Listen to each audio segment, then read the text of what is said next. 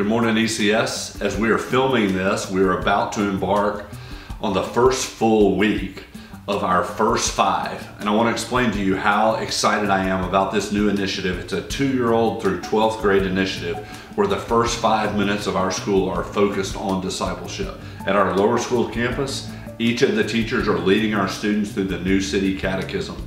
It is a family-friendly version of the Westminster Catechism talking about the big promises of God. And every day on the Shelby Farms campus at 8:45, all of our D groups are meeting together to check in, to do highs and lows, and to pray together. And it has transformed our campus already in the first few days that we're doing that. So I would ask you, please pray at 8:45 every day, because our discipleship groups are meeting every day and they're starting their day off in prayer, and we would love for you to support both campuses by praying at 8:45 each day. It is a great day to be an ECS Eagle.